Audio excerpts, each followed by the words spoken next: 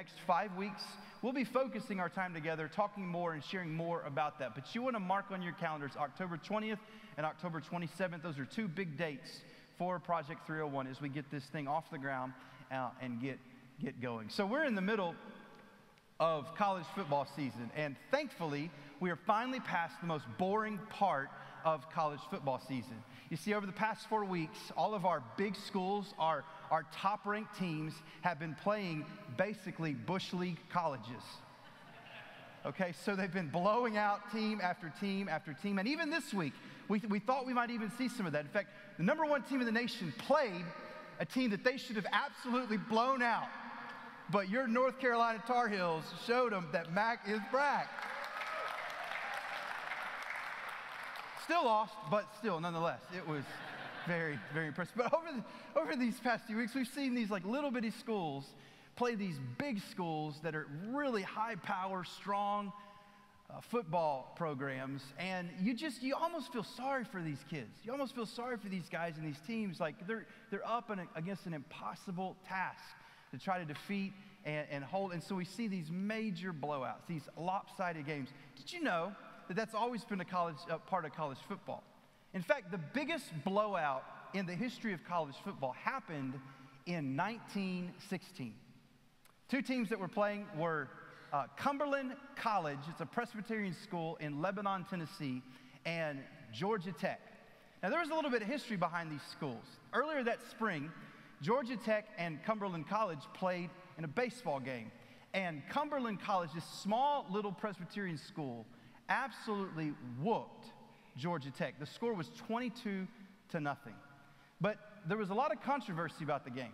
In fact, the coach of the baseball team happened also to be the coach of the Georgia Tech football team and the Georgia Tech men's basketball team. His name was John Heisman, who the Heisman Trophy is named after. He was infuriated.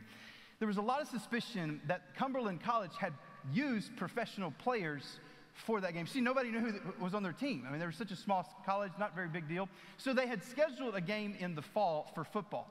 And that was when John Heisman said, we're gonna get him back. But there was a problem.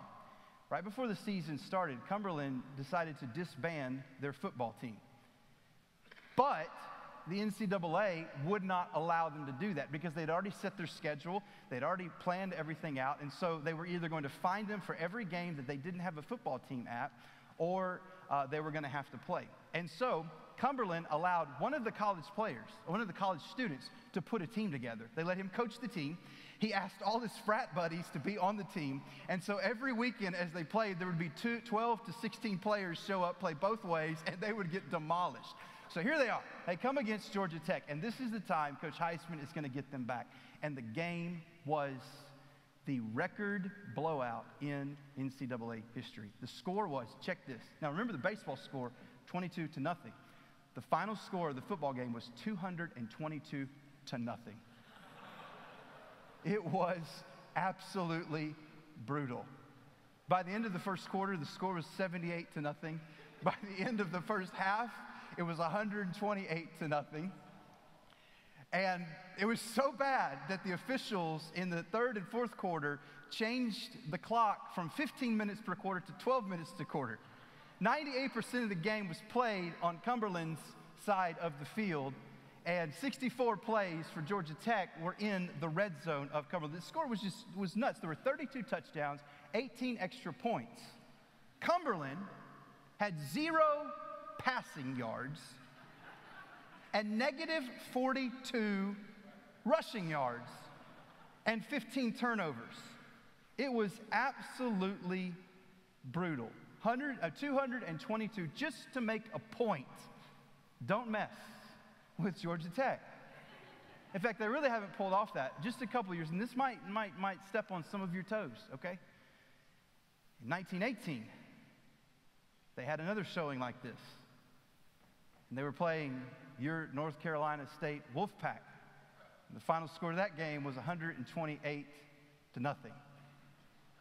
So, November 21st, the Wolfpack and Georgia Tech play again. It's your chance for redemption. Leave it on the field. Take nothing but blood on that game, okay? Insurmountable moments. You know, sometimes we feel like Cumberland College in life. We face these insurmountable, impossible scenarios and situations in our life where we just don't know how we're going to face this. It's too big, it's too large, it's too beyond us. It's just not possible for us to accomplish what we're supposed to do. And in fact, did you know God has a way of putting his people in circumstances and situations like that, where you're so outweighed, so overpowered, that you cannot, and you know you cannot do it on your own. I want to be very honest with you. I think in many ways, what we're trying to do as a church and where God is leading us as a church is very similar to that. And specifically, where we're at with Project 301. I mean, it doesn't necessarily seem too difficult, too hard, too complex, but it's a big ask, and it's a big project. And the mission field that God has put in front of us and put around us is absolutely huge. And honestly, a church, one church, to make a difference, not just for where we are, but to make a difference in this city that so desperately needs Jesus Christ. The truth is, it is impossible, insurmountable, something that we cannot do on our own.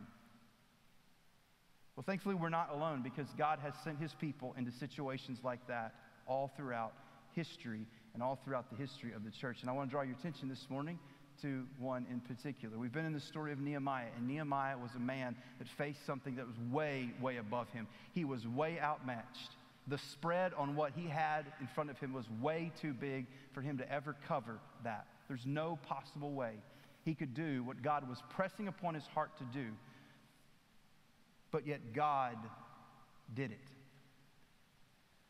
We looked in chapter 1 of Nehemiah, his heavy heart for what was taking place and the deep need and the big problem that there was for his homeland.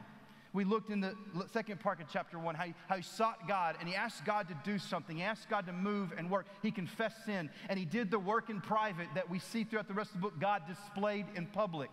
And in chapter 2, Nehemiah begins positioning himself for what God's going to do. And what he realized when he came to this was that it was way bigger than he was. I'm going to read the story that we're going to look at this morning, and then I want to talk about it with you. So would you stand in honor of God's word? Nehemiah chapter 2, beginning in verse 1. In the month of Nisan, in the 12th year of King Artaxerxes, when wine was before him, I took up the wine and gave it to the king. Now, I had not been sad in his presence, and the king said to me, Why is your face sad? Seeing that you're not sick, this is nothing but sadness of the heart. And then I was very much afraid, and I said to the king, Let the king live forever. Why should not my face be sad? When the city, the place of my father's graves, lies in ruins, and its gates have been destroyed by fire. And then the king said to me, What are you requesting? And so I prayed to the God of heaven, and I said to the king, If it pleases the king, and if your servant has found favor in your sight, then send me to Judah, to the city of my father's graves, that I may rebuild it. And the king said to me, the queen sitting beside him, How long are you going to be gone? And when are you going to return? And so it pleased the king to send me when I had given him a time. And I said to the king, Well, if it pleases the king, would you let letters be given to me, to the governors of the province beyond the rivers, so that they may let me pass through until I come to Judah? And could you also provide a letter to Asaph, the keeper of the king's forests, and that he may give me timber and make beams for the gates of the fortresses of the temple and for the wall of the city and for the house that I shall occupy? And the king granted me what I asked, for the good hand of my God was upon me. You can be seated. What Nehemiah was facing here and the request and the situation was far bigger than where he was. Prior to chapter 2, Nehemiah tells us who he really is. He exposes himself and he shows the vulnerabilities of his life with the last sentence of chapter 1, where he describes himself. He says, "Now I was cupbearer to the king." Now that may not mean a whole lot to us today. We don't really have cupbearers or anything like that, but basically he was a butler in some sense. He was a little bit more than a butler. He was with the king all the time. And he would organize the events the king was in, and he would make sure that everyone was serving properly, and it was a great job, especially for a foreigner like himself. It was a job where he was a servant to the highest and most powerful man in the nation. He got to eat his food. He got to stay in his palace. He got to be very close. He got an inside look at all that was taking place, and he was a person the king would have relied upon and leaned upon. They had a personal relationship. You can even tell that in chapter 2 when the king notices something different in Nehemiah and calls him on it in a personal call. That would be very rare for someone like King Artaxerxes to do to someone. He knew Nehemiah really well. And it was a great job.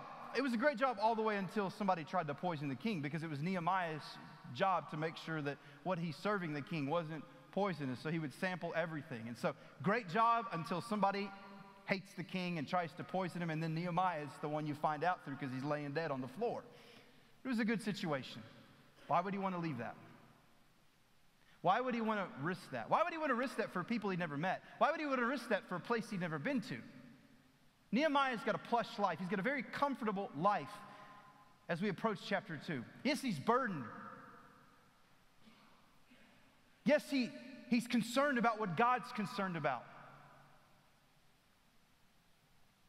But he'd never seen the place. He had no memory of it. He had a great job. This was a little man with no leverage before the highest man in the land. Why would Nehemiah want to risk everything?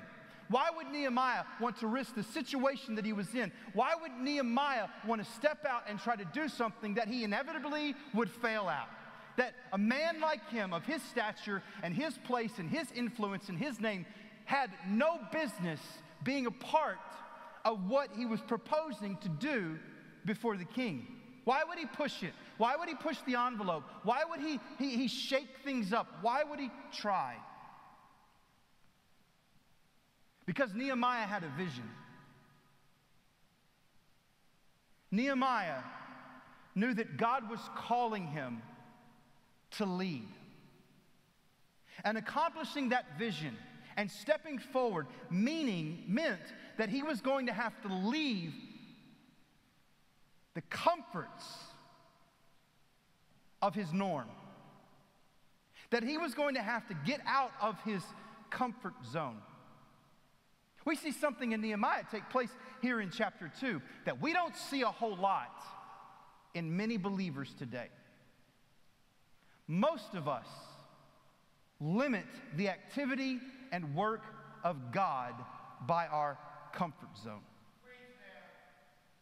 We believe God can do anything. We see the massive needs that God has in this world. We see the things that God wants to do. We feel the pressing through the Holy Spirit of God inside of us to do something about it. But most of us limit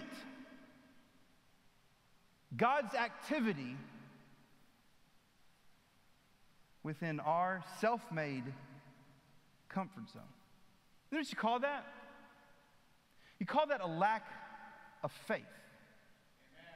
Now, some of you in this room like to fish. And I think most of you that probably do, it's a dream of yours, it's a dream of mine to catch a massive fish. I want to catch a big fish. I want you to see me on social media holding a big stinking fish in my hand. I'll release it and put it back, but I want that picture. I want the replica that I can put on the wall so I can tell the story about the time that I caught the biggest fish in the world. Any fisherman wants to do that. Any fisherman wants to accomplish something like that. But a good fisherman doesn't do this. I want to catch a big fish. I want to do something great. I want to be able to do this. So I'm going to go home. I'm going to grab my tackle. I'm going to grab my rod. I'm going to go fill up my bathtub. I'm going to fish. Hey, God can provide a big fish in a bathtub, can he not? Well, yes, he can. He's God. He can do anything. I got a dream to do it, so I'm just going to trust God for it. You can fish there all day and do that all day. But he's probably not going to do that. Why do you say that, Robert? Well, because he's never done that before. Because he doesn't necessarily bless cowards. You want to catch a big fish, you got to go to a lake. You got to go to particularly a lake that has big fish in it. And you got to be very consistent with that. You got to learn, you got to grow, you got to try, you got to practice, you got to catch a bunch of small fish, you got to have a bunch of days you don't catch anything. You got to watch the TV shows, you got to read the magazines, you got to do all that stuff to get to that place and point to catch the big fish. See, so often we limit what God wants to do, the impossible, the miraculous, the incredible. Yes, he can do something through nothing. Look at the world, something out of nothing. But God works through people, and he particularly works through people who are willing to trust him at his word, who are willing to be bold, to take risks, to display faith in his power, in his calling and obedience. For God to do what he wants to do and what we see him calling us to do, we have to get out of our comfort zone. We have to be willing to break down the walls of what we've limited God in. We've got to be willing to get a little radical. We've got to be willing to get a little unsettled. We've confined God to our comfort and thus eliminated change. We don't like things to change because change changes our comfort zone. Change changes the familiar. Change changes the norm. Change changes the way that it's always been and the way that we've come to understand things and the way that we've grown up in things. God is not calling people. God is not calling you, and God is not calling me, and God is not calling our church to stay where we're at and to do things the way that we've always done. He's calling us to faith, to trust him, to believe him, to be bold. We've settled today for a ho-hum Christianity, a mediocre faith, that there are no risks, no commitment. Christianity today is a low-risk, low-commitment thing. Being part of a church in most places and for most believers is a low-risk thing and a low-commitment thing. You don't have to sign up. You don't have to do anything. You just come and you just go at your pace. You do what you want to do, the way you want to do it. Amen.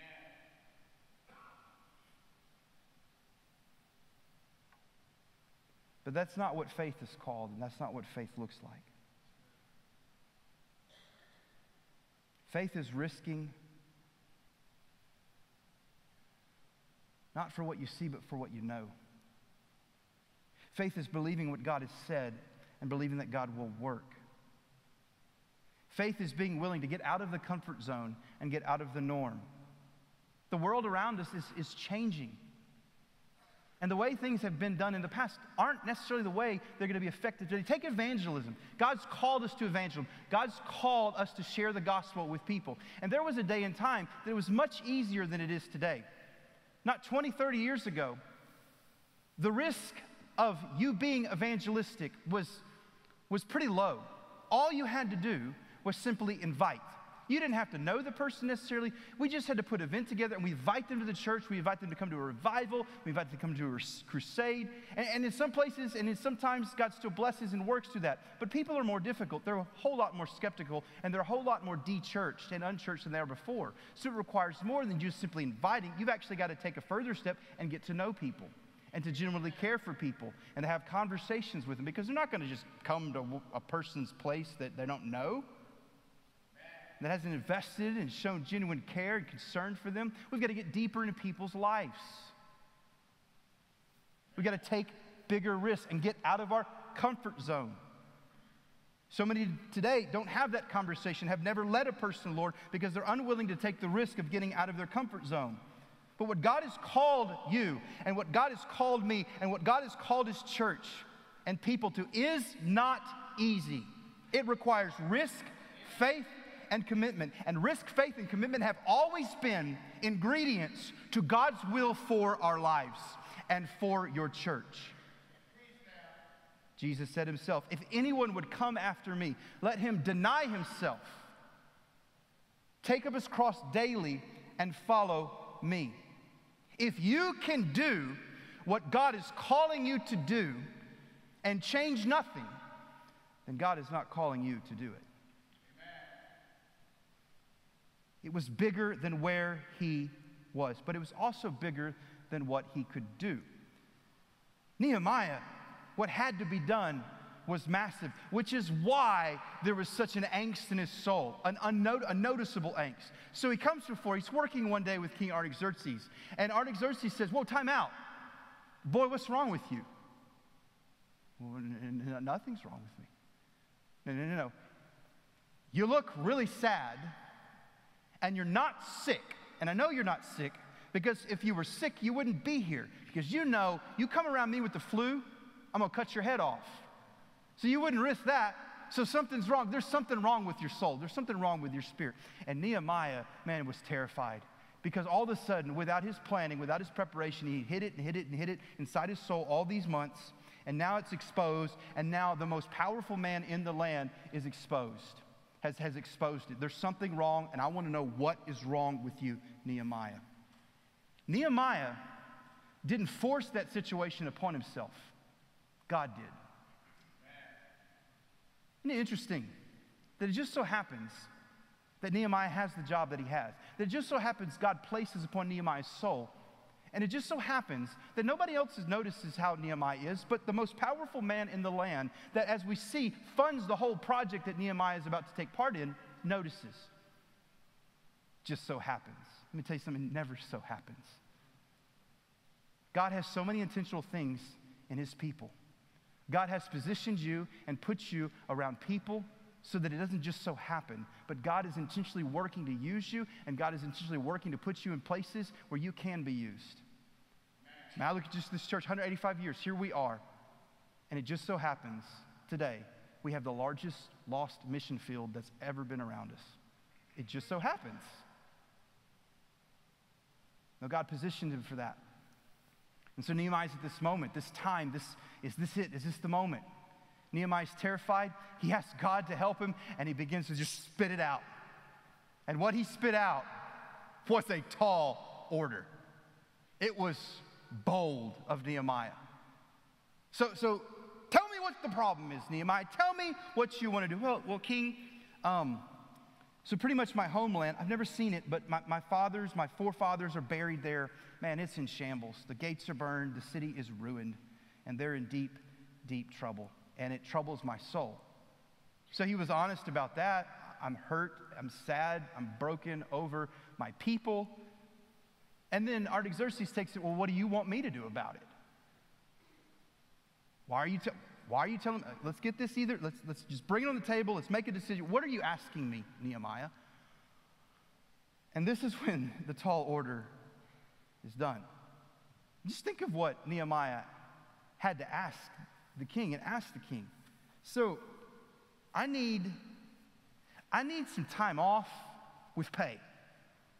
I need you to let me take a leave of absence and can I keep my job and be gone for a while? And so that I can go back home and rebuild a city that in years past has posed a military threat to your nation. Can I have some time off for that? And would you be willing to pay for it all? Like fit the bill for this? Because I'm just a cupbearer. I mean, it's a nice life, but I don't have very big savings. I don't have a big 401k. I don't really have a lot of resources. So would you be willing to pay for this?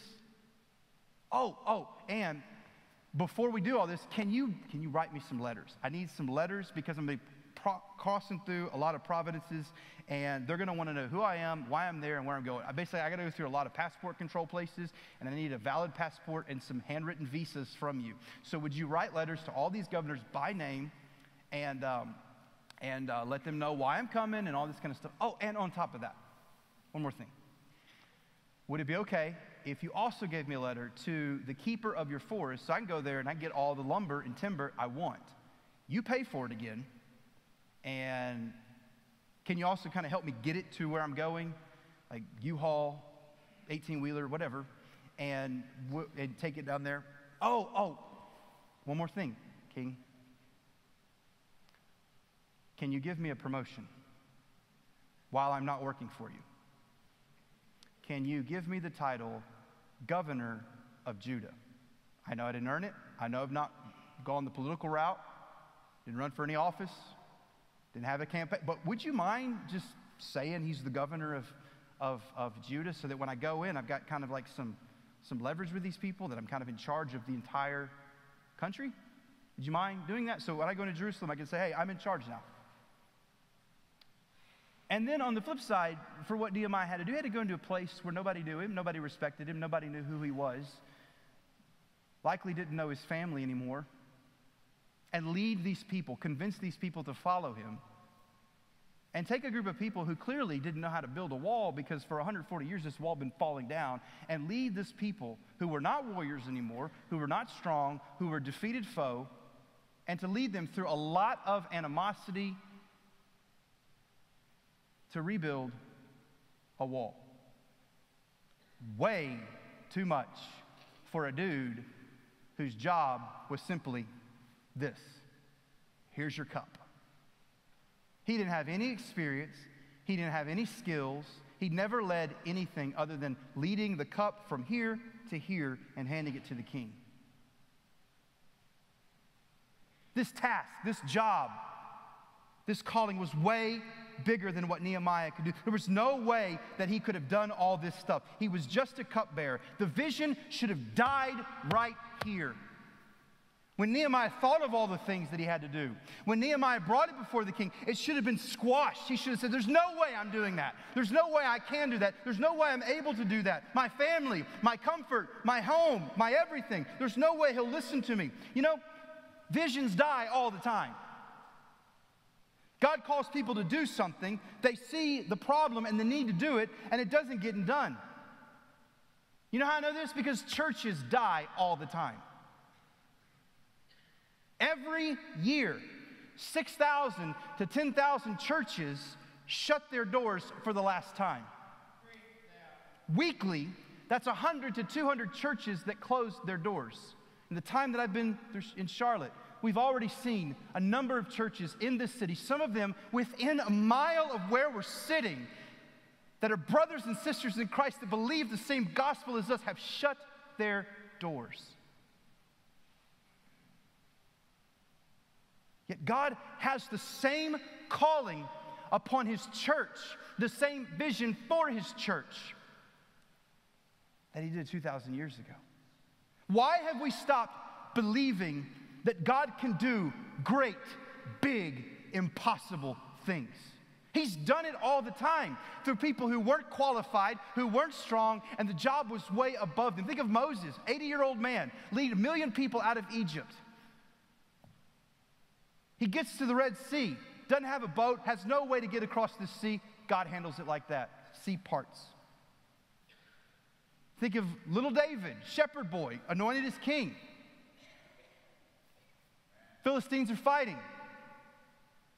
David goes up, never fought a battle before, has nothing but stones and a sling, and he defeats the greatest warrior of their day. Think of Shadrach, Meshach, and Abednego, who stood in faith and stood for what they believed and worshiped the Lord.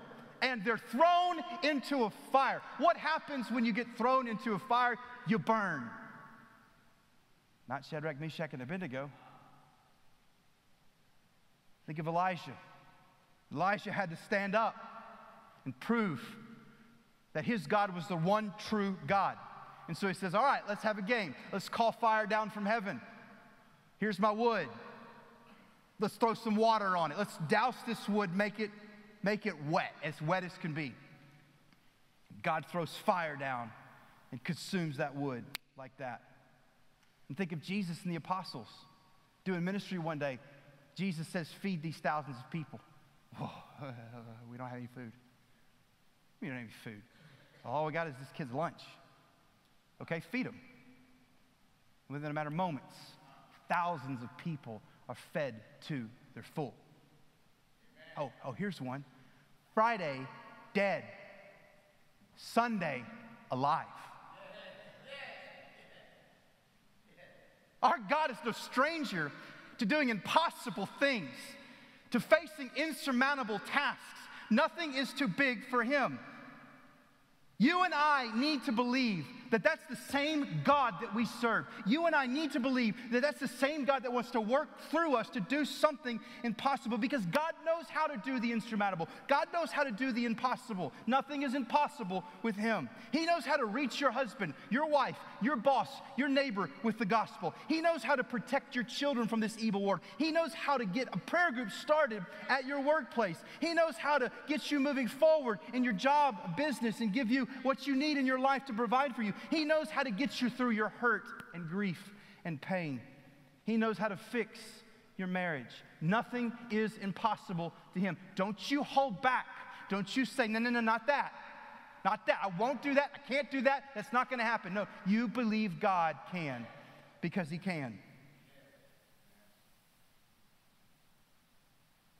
Let me tell you something, church. I believe God can do incredible things through this church.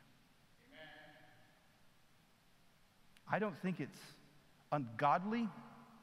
In fact, I think it's ungodly to not think this, that God doesn't want to fill this building multiple times throughout the weekend and week with people worshiping him. I don't think God wants to see that balcony continue to collect dust and our baptistry to regularly remain empty. I don't think God wants the people around us to spend eternity in hell. I think God wants to do something great through us. I think he can. You know, there have been people in the history of this church, this great church, 185 years, that have dreamed big with God and that have been bold and took risks. People who have trusted, committed, and sacrificed. And for many, many decades, Charlotte was changed by the gospel of Jesus Christ through the ministry of First Baptist Church. I think he wants to do it again. I don't know who it was that said this, so I can't give the correct credit. But it's been something that was said to me so long ago. Dream dreams so big that if God doesn't come through, you fall flat on your face. I think our problem is that we're dreaming dreams that we can attain, that we can do, and we can accomplish. That's not faith. That's cowardice. Nehemiah was so overwhelmed with this that in verse 4 he had to go and say, I pray to the God of heaven, and then he let it go. And what we see is that ultimately it wasn't too big for God. He stepped out in faith. He gave the request. He asked for a really, really tall order. And then look at verse 8. At the very end, he stepped out, he took risks, he was bold, he was courageous, he was committed. And the king granted me what I asked. Huh. What? He did it. Because I was really persuasive. And I was so smart, I was so wise. And I buttered it up well, and I just said it right the right way. I mean, I closed the deal here. I showed him my strength. I gave him the plan. I made it all make sense. I brought in some people with me that are really close and big influencers with him. Now, that's not what he says, and that's not why it happened. Why did it happen? For the good hand of my God was upon me. He stepped out, and look at what God did. And I want to tell you something.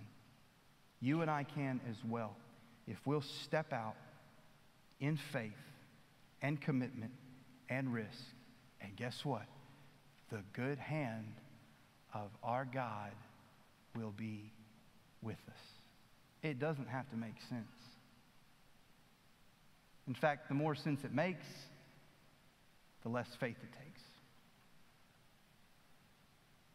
In the days of the Blitz, the German Nazis' invasion of Britain, there was a family that was in a building that had been bombed. Dad grabbed his child, ran out of the building, and the bombing was continuing, so he found a shell hole, and he ran to that shell hole, jumped in it, turned around to have his son then jump into his arms. But when the son came to the edge of the shell hole, he couldn't see his dad. Lost him in the darkness. And father began hollering, "Jump, I'll catch you, jump, I'll catch you, hurry up." And the kid in terror and in tears, "But I can't see you." And dad said, "Just jump, because I can see you." To accomplish what God wants, to follow his will and his way, you and I have to be willing to trust him and to step out in faith, in courage, in commitment, and be willing to take risks. And if we think that we're going to be able to change this city and reach this city with the gospel of Jesus Christ and make a massive eternal impact without risk, without change, without trusting him and being bold, we'll never see it. Because it's way too big for us.